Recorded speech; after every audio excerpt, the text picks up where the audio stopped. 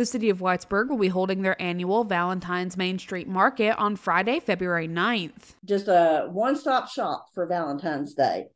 You can come get your candy, get your sweetheart a sign. We look forward to seeing everybody on the night. Small, locally owned businesses will be lining Main Street in downtown Whitesburg to sell an assortment of handmade Valentine's-themed gifts ranging from baked goods to woodwork and even handmade jewelry. The market is the perfect opportunity to get your Valentine a unique and handmade gift. Everybody come out and have a good time and support your local businesses. They get their name out there. They get their product out there. It's a really great opportunity for a small business owner or someone just getting started. The Valentine's Main Street Market will begin at 10 a.m. on Friday, February 9th. There are still spots available for vendors. If you would like to be a vendor, you can call 606-633-3700.